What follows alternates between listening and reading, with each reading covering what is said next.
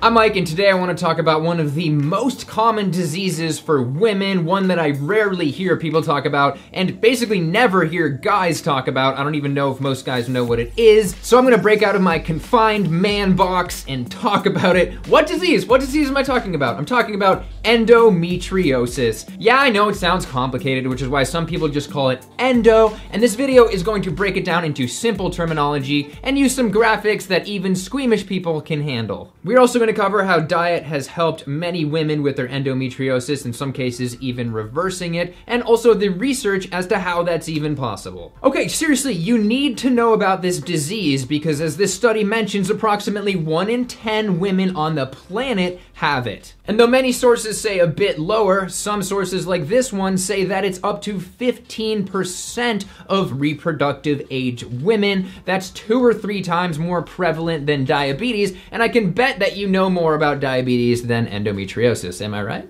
Am I right? And I think because it's a reproductive disease, we're all like, I don't need to know about that. We don't need to talk about that. But that ends now. I'm gonna bust right through that barrier. You're like, okay, Mike, seriously, what are you even talking about? What is this disease? What is endometriosis? Let's get right into it. To break it down, endo means inner, meter refers to womb, and osis is a disease or abnormality, so it's an inner womb abnormality. Simply put, it's when the endometrium or inner lining of the uterus, which women shed every month, makes its way out of the uterus into places where it shouldn't be. The most accepted theory for how this happens is that when the endometrium is shed, instead of going down like it's supposed to, it goes up the fallopian tube and makes its way out into the pelvic cavity. It will then anchor itself and set up shop, often adhering to other organs such as your bladder or your intestines. In fact, it is believed that many women that are diagnosed with IBS, irritable bowel syndrome, actually have endometriosis around their intestines. And the main hallmark of endometriosis is pelvic pain because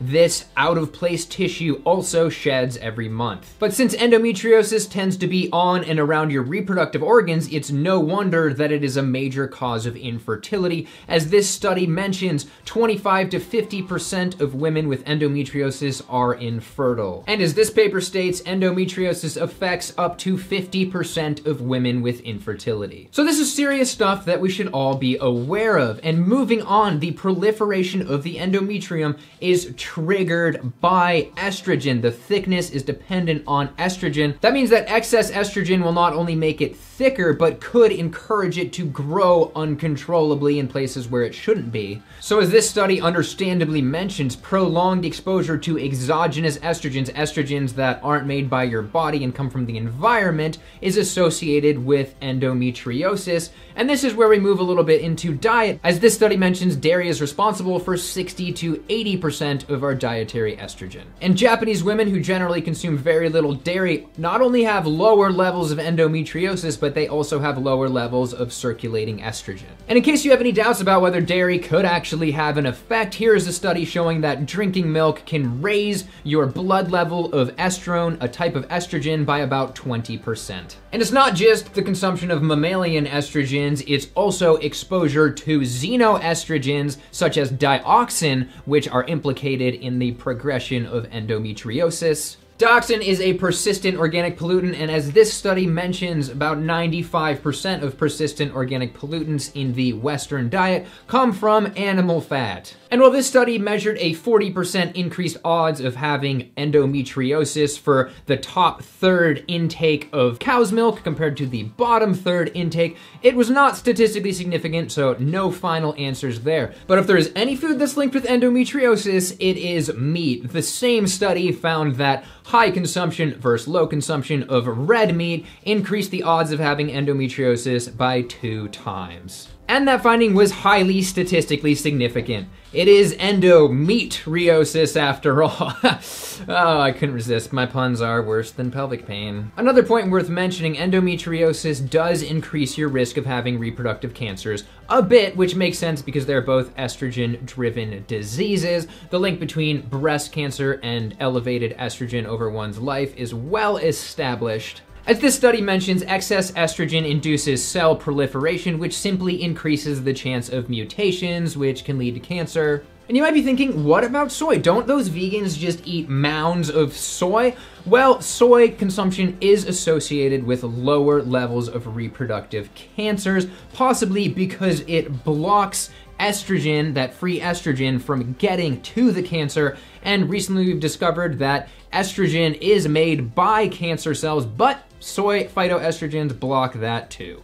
In addition to lower exogenous estrogen and persistent organic pollutant exposure, there are a lot of reasons that a vegan diet should help with endometriosis. There have been reports of women like Catherine Lawrence who had severe endometriosis to the point where her doctor recommended getting a hysterectomy. After a few months on a vegan diet, her doctor informed her that 95% of her endometriosis was gone. Or a woman named Paula who followed Dr. McDougall's whole food vegan diet program, who after 20 years of severe pain from endometriosis and being told that she was infertile, she was able to have normal periods and deliver a healthy child. And there's Dr. Ronald Burmeister, a gynecologist from Illinois who has treated several women with the disease with a vegan diet and gotten good results, like eliminating pain. As this Physicians Committee for Responsible Medicine write-up mentions, quote, one patient reported that if she deviated at all from the diet by having some dairy products or a bit of chicken, her pain came right back, just as skipping 1 or 2 pills can make a prescription fail. Okay, Mr. Anecdotes, do you have any actual research? Gosh. Let's see if there's any research on actual vegans that might explain these benefits. For most people, endometriosis mostly means monthly pelvic pain. As this paper mentions, if you are a woman or teenage girl with pelvic pain, there is a 50 to 60% chance that you have endometriosis. That is crazy. And this study put reproductive aged women on a low-fat vegetarian diet, which was actually a vegan diet since animal products were proscribed or not allowed. The results, the vegan diet reduced menstrual pain duration and intensity, and during the vegan diet, their hormone-binding protein raised by about 20%, so any excess free-floating estrogen could be mopped up more effectively. It's also worth looking at female cancers in vegans because they have some of the same mechanisms. According to the Adventist studies, vegan women had a 29% lower prevalence of reproductive cancers.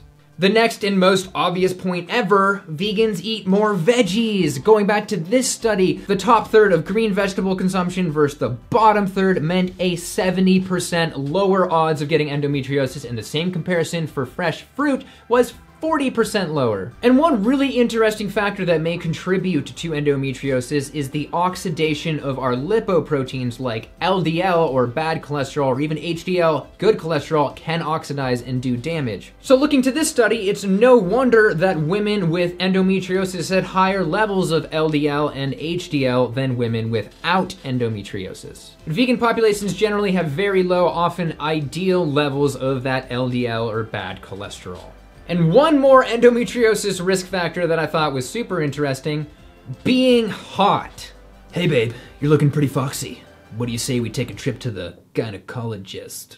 Yes, the scientists in this study interviewed women and then judged their attractiveness on a scale of 1 to 5, which is just way better and more scientific than a scale of 1 to 10. They found that women with endometriosis were more likely to have that hourglass figure, which they believe was linked to estrogen levels. It's not that being hot gives you endometriosis, it's just that estrogen gives you both hotness and endometriosis. Moving on, as this study mentions, one major issue with endometriosis is that in addition to being under-researched and under-reported, it is also massively underdiagnosed. As this study mentions, endometriosis is often labeled as the missed disease. Get this, the average time between onset of pain and endometriosis diagnosis in the US is 12 years.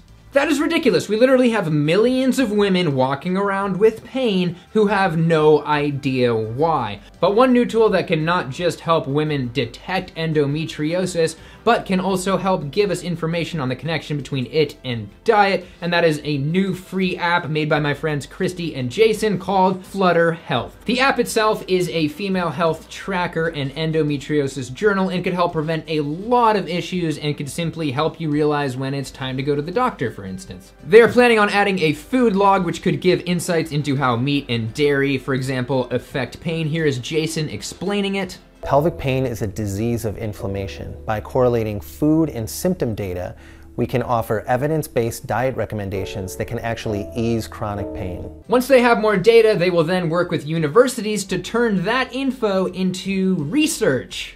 And they have just launched an Indiegogo crowdfunding campaign, so feel free to go over there and help them if you can. Help them get this tool into the hands of more women. And the app is free, and I don't know if you've ever made a free product, but every bit helps. Yes, Flutter Health is a company, and no, I don't make any money from mentioning them, but they did inspire me to make this video. So in summary, endometriosis is possibly the biggest disease that nobody is talking about, and it certainly ruins lives. Well, a vegan diet isn't just gonna instantly reverse everybody's endometriosis. There is a variety of good reasons to believe that it could prevent and possibly reverse some endometriosis cases, from how endogenous exposure to estrogens and xenoestrogens and persistent organic pollutants is so much lower, how vegans have lower levels of LDL and increased ability to bind up free estrogen, how we have no meat consumption and higher vegetable consumption, and finally, much lower levels of female cancers, which are triggered by the same mechanism.